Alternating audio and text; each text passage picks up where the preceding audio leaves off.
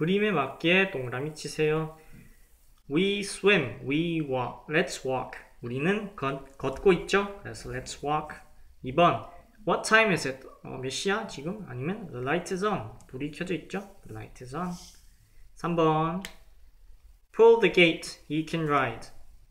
문을 열어라. 아니면 그는 탈 수 있다. 자, 답을 골라보시고 4번, she can call. 그녀는 전화할 수 있다. She runs a race. 아니면 경기를 뛰고 있다. 자, 전화를 하고 있죠.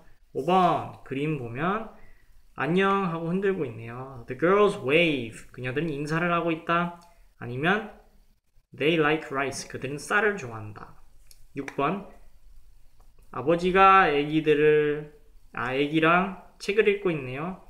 6번, I like baths. 나는 목욕하는 걸 좋아한다. 아니면 we read together. 우리는 책을 같이 읽는다. 자, 답을 골라보세요.